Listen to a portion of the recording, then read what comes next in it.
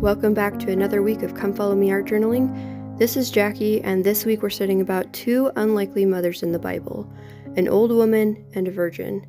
I really enjoyed reading about these women this week, and I learned a lot of things that I didn't know before, but we'll talk more about that a little bit later in the video. First, I'm going to explain what I'm doing in my art journal. So I've spent a lot of time painting over the past few years, but what I really wanted to do is get better at just drawing. So I decided to sketch out a bunch of different drawings of young mothers on the left-hand side of the page, and on the right-hand side I drew my final picture, a drawing of Mary and baby Jesus. So I knew that I wanted to paint this side, and I recently started using a new medium called gouache. It's like a cross between acrylics and watercolors. So it's opaque and thick like acrylics, but it's water-based, and it can be watered down to be more transparent like watercolors. I've only used them once before using them here, so I have very little experience, but it seemed fun, so I gave it a shot. I do have a video of the other painting that I did, which was more like a children's book illustration. If you want to see that video, I'll edit the footage and post it. Just let me know in the comments if that's something that you guys would like. I'm not entirely sure, since I know most people are just here for the Come Follow Me Art Journaling, but it's still a small channel, so I'm trying to get a feel for what people like, and if you like to see other art videos as well, I'm happy to share other art every once in a while. So anyway, since I'm so new to using gouache, I found it to be much more challenging than I was anticipating. It was a lot of fun, but it has its own qualities, and you have to approach the painting differently than you would with watercolors, which is what I'm almost always using. So with watercolor, you generally paint from light to dark. You leave the highlights and then you build up layers to darken the shadows. With gouache, people generally put down a thin layer of the local color in each area, and then you build up the darks and the lights, giving and taking until you're happy. So it's like you start with more of a mid-tone, and then you add in some darks and then the highlights over that. At least that's what I've seen. So what I found to be challenging is that you also have to be more exact when you're mixing your colors, because with watercolor you can layer your paints, and that changes the color a bit as you put more layers down. With this, you have to figure out the exact color that you want in a certain spot and mix that color and then put it there, and then it doesn't move. I struggled a lot with getting the colors right. It got a bit easier as I went on, and I'm ultimately I'm happy with my painting and how it turned out in the end, so it's fine. So if you want to draw or paint something similar, you don't have to use the same mediums that I'm using. You can do something similar in colored pencil maybe, or markers. If you're wanting to try something new though, despite my challenges, I would definitely recommend trying out gouache. For a medium, it's pretty inexpensive and you get a lot out of it. And because of that, I feel like I can just use it without being all precious about it and worrying that I'm wasting it. Not that I want to waste it either, I just want to feel free when I'm painting. So what I also like about it is that it's water soluble, so even if it dries out on your palette, you can just use water on it and it reactivates it. My favorite part though was that when you paint, it just feels so nice. It's like as smooth as butter. And a lot of the time, I feel like it's working with me and not against me, which is a rare thing in art, I think. But anyway, I do like using gouache, so there's that little review if you wanted to consider trying it as well. And I'll put a link to what I'm using down in the description box below. Alright, so on to what we studied in Come Follow Me. I personally really enjoyed studying these two chapters this week, Matthew 1 and Luke 1. Like I said, I learned a lot that I didn't know before. I'm not really going to go into detail about the academic side of things. There's already so many great resources for that, and I'm not an expert by any means.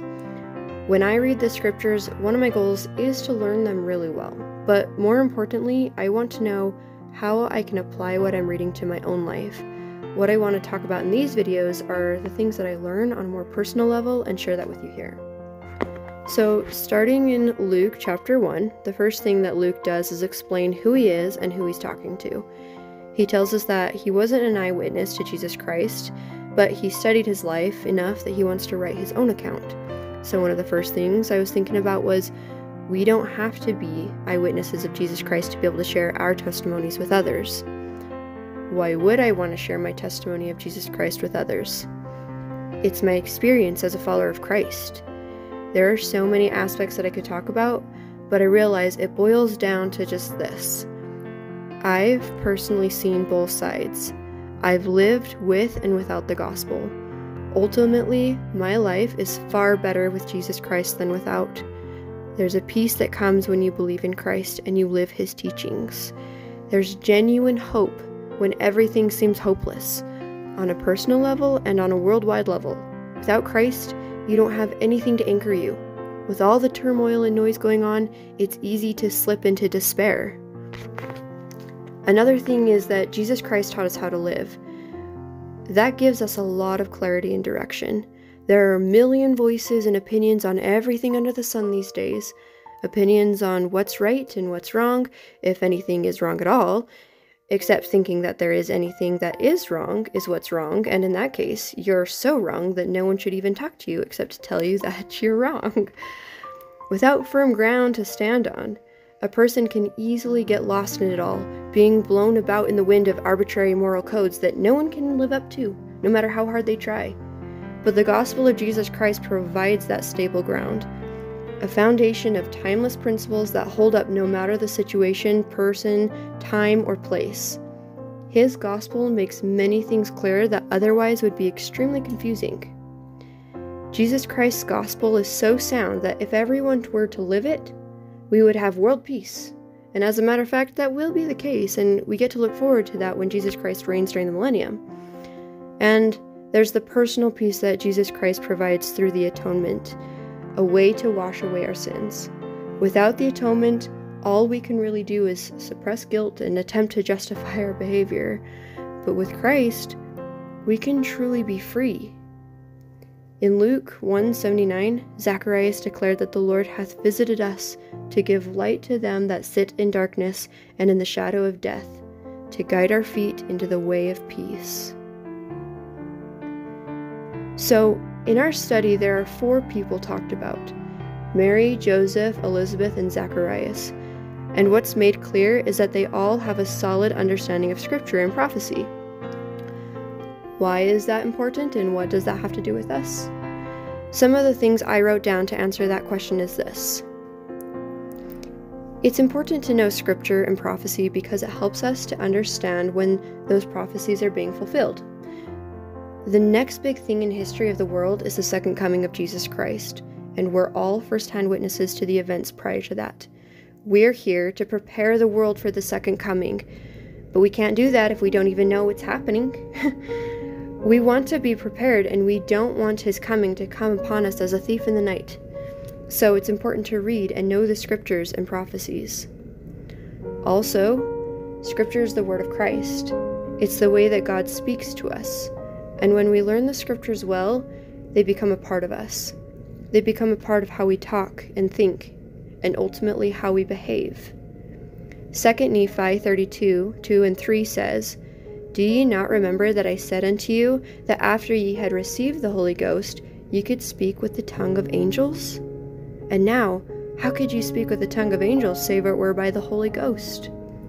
Angels speak by the power of the Holy Ghost. Wherefore they speak the words of Christ. Wherefore, I said unto you, feast upon the words of Christ. For behold, the words of Christ will tell you all things what ye should do.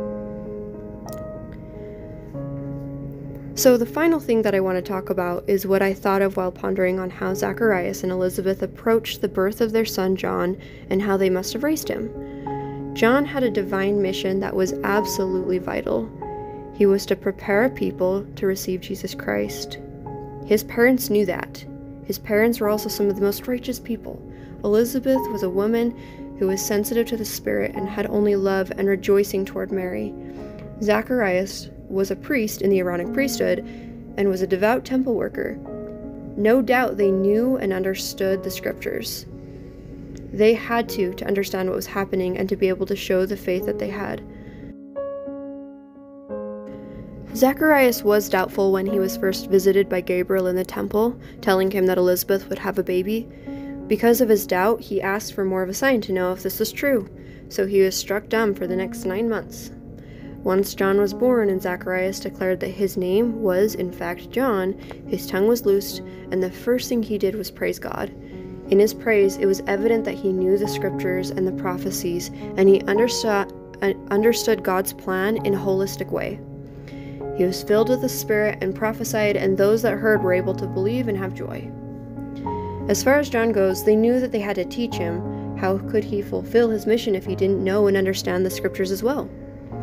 That's what I must do for my own children. I need to prepare them for their own missions, whatever that may be. I need to prepare them to go out into this world as ready as they can be, with testimonies of their own. They need to understand the scriptures and the prophecies for our day. They need to know how to find the answers for themselves. They need to have their own personal relationship with Jesus Christ and Heavenly Father. They're going to be witnesses to many more of the events prior to the second coming of Jesus Christ. They need to understand what they're seeing. The more they know, the more they'll be able to discern truth and to see clearly when they're put up against the philosophies of men. They need to be fully equipped. How can they be warriors of light without all their armor? I keep coming back to this in my scripture study, and I want to make this my highest priority. Nothing is more important. So it's my hope and prayer that I'll be equal to the task, and I pray that for all of you as well.